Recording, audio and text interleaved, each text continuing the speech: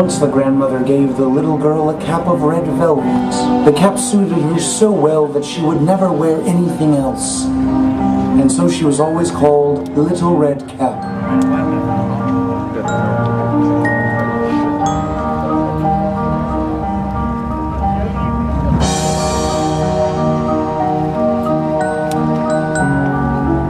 One day her mother said to her, "Come, Little Red Cap, here is some bread to take to your grandmother, for she is ill and weak, and it will do her good.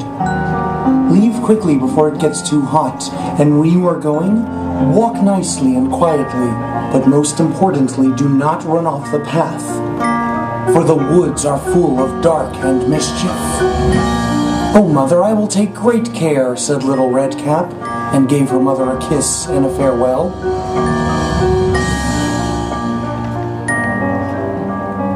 Now the grandmother lived deep in the woods, a half-league from the safety of the village. And as Little Red Cap entered the woods, a wolf met her.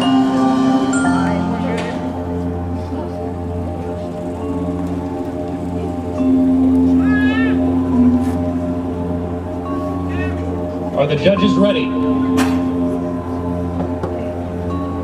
Drum majors, is your band ready?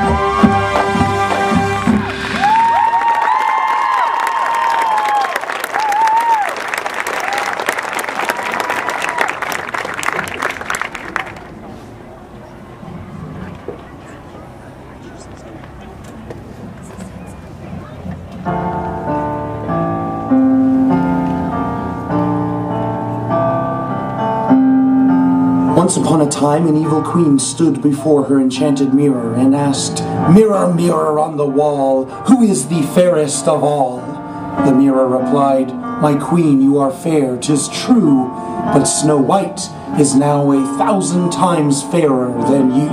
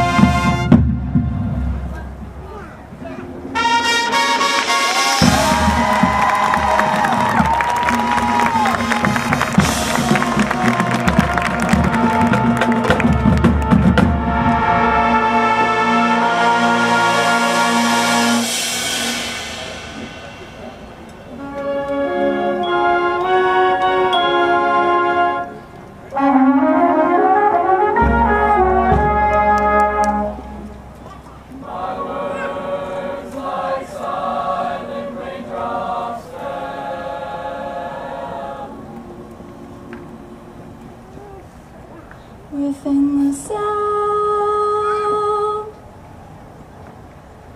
of silence,